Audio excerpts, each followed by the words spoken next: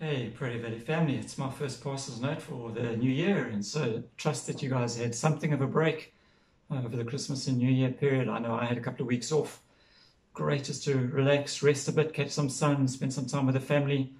But I must admit, I arrived back at office a week later than everyone else, and I'm chasing now to keep up with everyone as plans for the new year just get into full swing.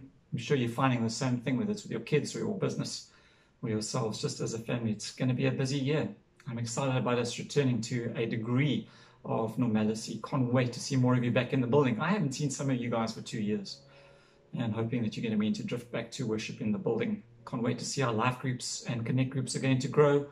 Can't wait to see how some new ministries are going to be birthed in this year. Can't wait to see how Renew is going to continue to make the kind of impact that it has and grow that impact. I met with some of our, in fact, all of our missionaries on Friday. We had a 3-hour online connect session called Engage. It was just phenomenal to hear what God is doing across the globe.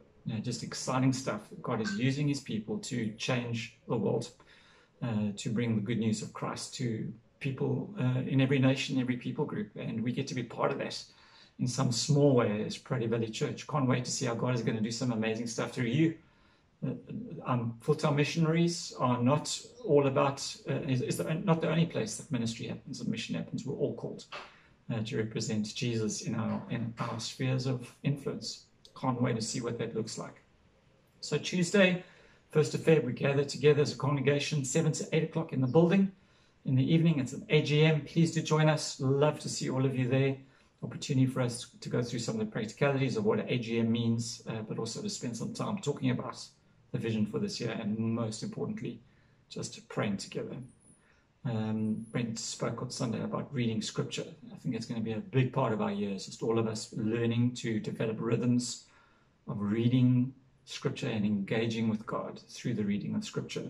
Want to challenge you, I guess, to sign up to read scripture on a regular basis. I've signed up on the YouVersion Bible app to do a 7-day reading plan about fresh start reading scripture, and invite you to do the same thing. Join me for the next 7 days, and slowly but surely we begin to develop a rhythm of daily engagement with God through the Bible.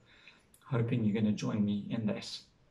Perhaps last notice is that our New Day Aftercare is looking for some people to come and support the learners. I think they're mostly high school or a couple of primary school kids, but just helping them with extra English and extra maths. And so we're looking for some folk who will come and spend an hour or so, perhaps once a month or once a week at the Aftercare, just helping the kids with their English and with their mathematics.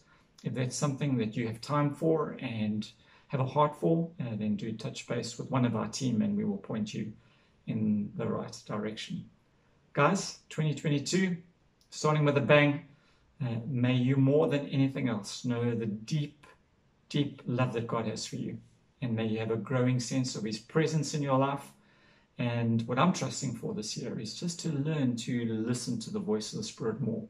Haven't been good at it in recent months and years, and I want to shift that. I want to hear that gentle nudge of the Spirit more often. I don't want it to be a wow experience every now and again, but just to hear the voice of the Spirit in my day-to-day living. And we'd be praying that you would experience the same thing. Bless you all.